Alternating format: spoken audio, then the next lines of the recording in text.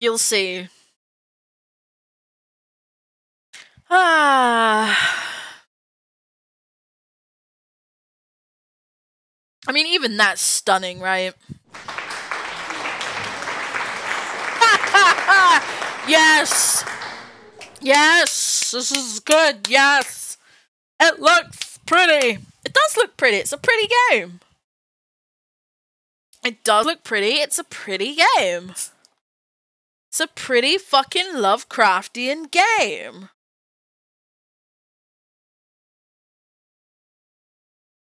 I assume I don't need to do anything here, it's just loading, right? I think it's just loading. I think it's just loading.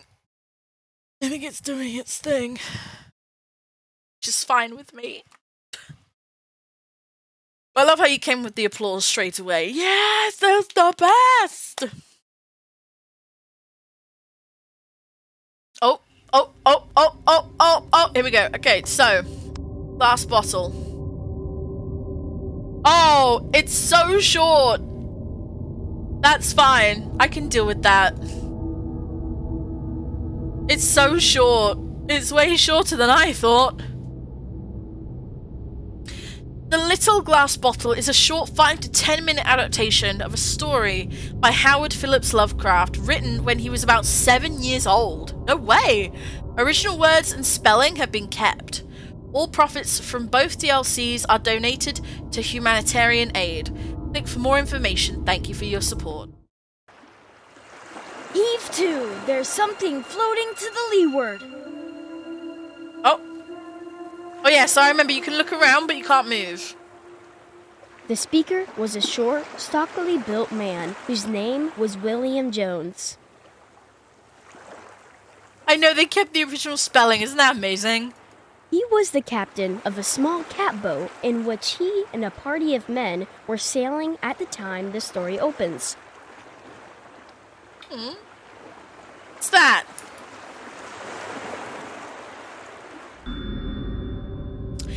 Howard Phillips Lovecraft was born on August 20th, 1890 at 9 a.m. in Providence, Rhode Island. The exact date when the Little Glass Bottle was written is unknown. Young Howard probably penned it in 1896 or 1897. It was first published more than 20 years after his death as part of the anthology The Shattered Room and Other Pieces, 1959. Lovecraft himself regarded The Little Glass Bottle as a youthful attempt at a humorous story.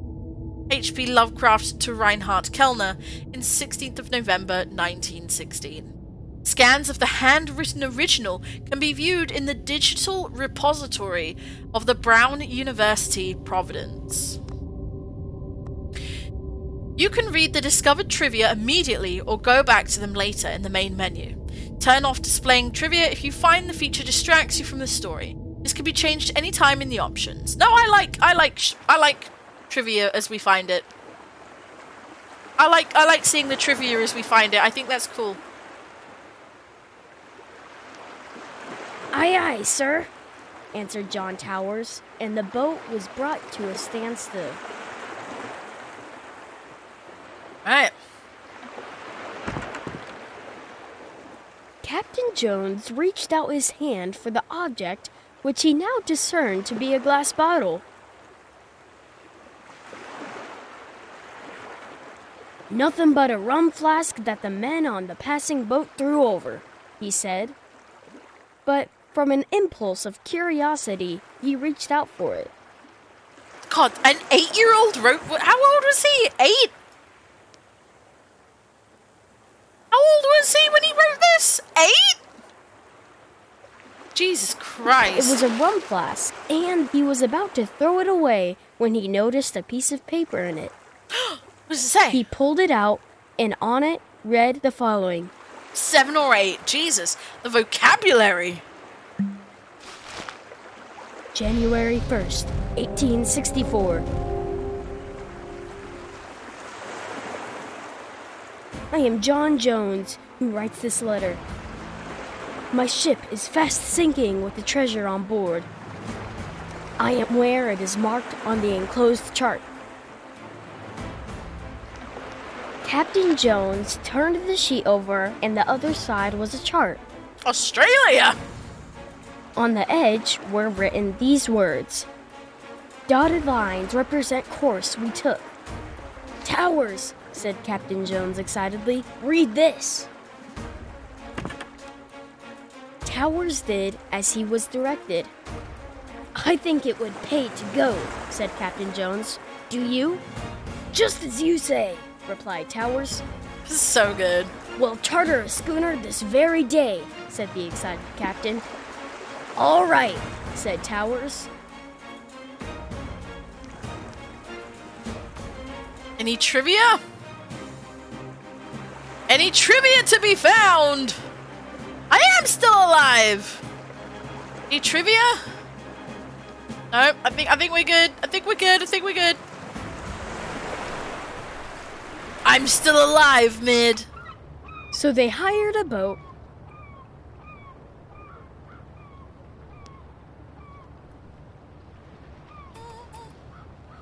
I like trying to find all the trivia. Sometimes it's hidden. I don't want to find it.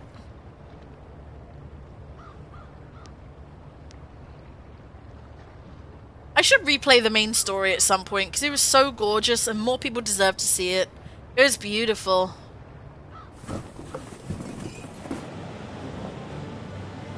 And started off governed by the dotted lines of the chart.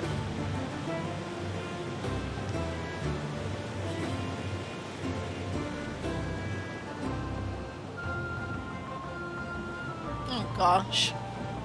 Aww. It's interesting because this DLC has a much more cartoony feel, but then if you consider that the story was written by a 7 or 8 year old,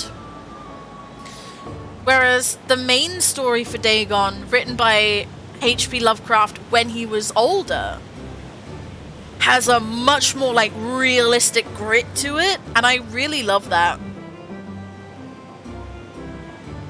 Thank you for the hydrate, Mid. I love that. I actually really enjoy that. Like, it's cartoony, but it's from the mind of a child, so it makes perfect sense, right?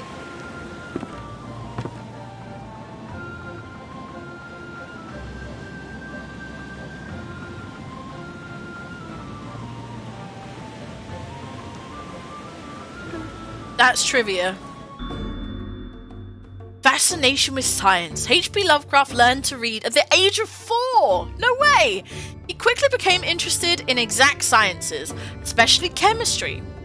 As a 9-year-old, he even started publishing his own amateur magazine, the Scientific Gazette, and sometime later, the series The Chemistry.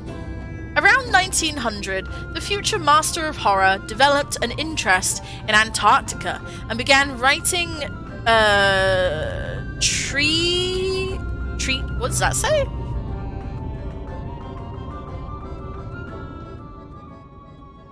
What does that say? Treatises on expeditions to the continent. This undoubtedly influenced one of his famous works. Oh, the Mountains of Madness. Oh, I love the Mountains of Madness. Hi, Manamissile. How you doing? Great to see you, buddy. Treatises, plural of treaty. Oh, do you know, I never knew that. I've learned something new today. Thank you, Mana. It's good to see you, my friend. As a 12-year-old, Lovecraft discovered astronomy, which he later considered his most moving experience. Realizing the immensity of the cosmos had a huge impact on his worldview and work, laying the foundations for the cosmic horror genre. The majesty of the concept of an expanding universe still makes me shudder in a unique manner. A Confession of Unfaith, 1922. Good to see me too. I'm glad, my darling. Allow me to tip my beanie your way. Oh, I'm glad you're well, Mana. Well, at least I hope you're well. Out of concern, how long will you be live? Oh god, it's 11 o'clock already? Not long. I'm just gonna finish this. I didn't even realize it was 11 o'clock. Wow. I normally finish now. This is my new beanie! Look! This is the beanie that Smooch has got me from Throne. for my wish list. Isn't it cute?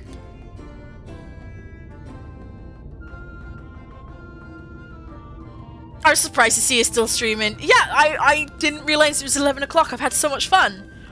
Oh my god, I've just had so much fun today. I genuinely thought you meant that you were streaming till 12. Oh, no, I just didn't even know. Yeah, look how cool it is. I didn't even notice. This is only a 5 to 10 minute DLC, so we'll be done with it real quick.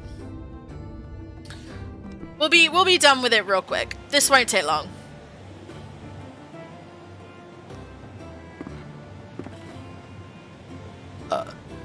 In 4 weeks, they reached the place where directed. Oh, I've got hiccups. Help! I've got hiccups. 4 weeks? That's so fast! Zoom, zoom! Zoom, zoom! I'm on the sea! I'm a pirate! No, we're not really. We're just traveling. And the divers went down. Need trivia? What's in there? Well, off you go! Is it an Amazon wish list? Yes! So my throne... So, throne is like a secure way for creators to make wish lists. And it was actually suggested to me multiple times that I make a wish list. And I was like, people were like, no, go on. And so I was like, okay. So I made it. And I put, where do I find it? If you scroll down underneath the stream, my darling, there's a link. There's a bright panel. It's like blue and pink, I think. And that takes you to my wish list. Some things on there are ridiculously expensive. That's like, in an ideal world, if I had a sugar daddy or glucose guardian. Don't worry about those. That's like in Vig's Wonderland. Good lord. But that's my wish list. And then Vamp's got me my beanie. Ah.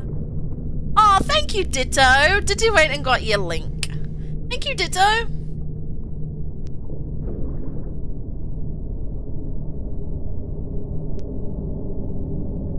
Oh, wow.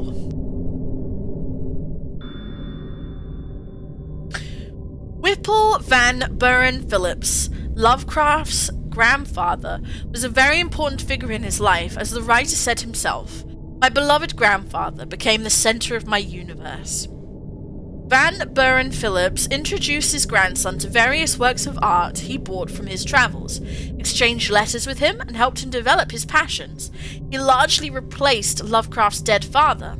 Interestingly, he also cured him of his fear of the dark by encouraging him to walk through a series of dark rooms.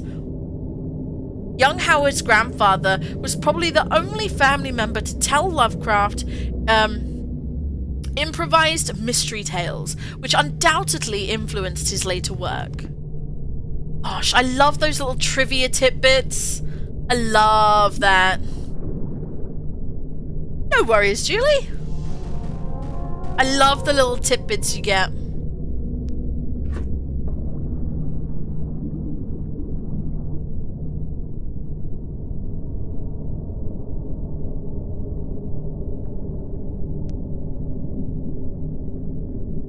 Another... No? Okay, alright, okay, let's go. And came up with an iron bottle. Yes, it is. It is free to use throne.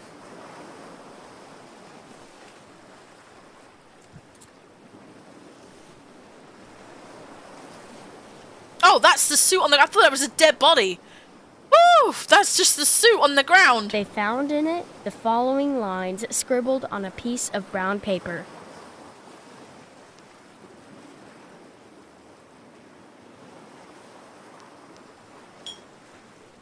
Someone buy me shit.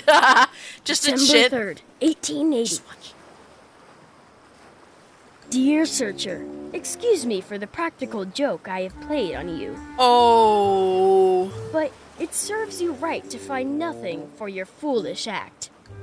Well, it does, said Captain Jones. Go on. However, I will defray your expenses to and from the place you found your bomb. I think it will be $250, so that amount you will find in an iron box. I know where you found the bottle because I put this bottle here and the iron box, and then found a good place to put the second bottle. Hoping the enclosed money will defray your expenses, some I close. Anonymous.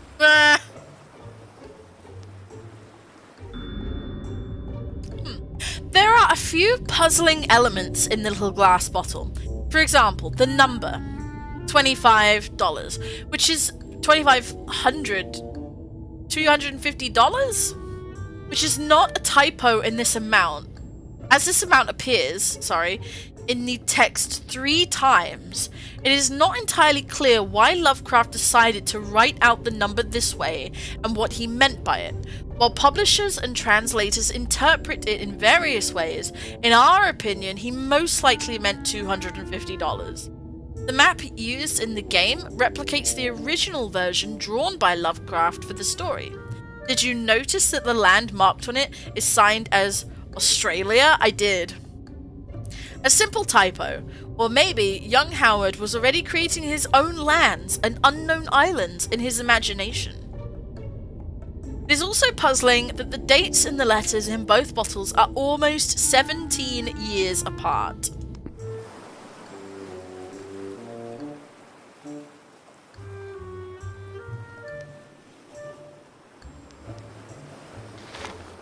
I'd like to kick his head off, said Captain Jones. Here, Diver, go and get the $250. Okie dokie. This seems like a very convoluted way to give someone their commission payment, does it? Oh. You mean throne?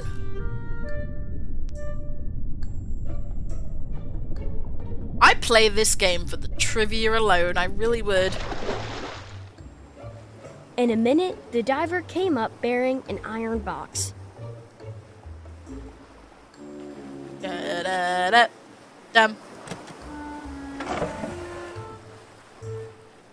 Inside it was found $250. It defrayed their expenses, but I hardly think that they will ever go to a mysterious place as directed by a mysterious bottle. I did notice it, and I thought it was quite strange at the time, and I'm actually really glad that they explained it.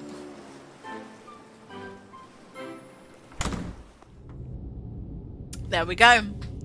We hope you enjoyed this little trip into the world of Lovecraft's childhood. We would appreciate it if you took a moment to leave feedback and check out our other games and DLCs. I really want to play the Eldritch box, but not today. Not today, my darlings. I have to go.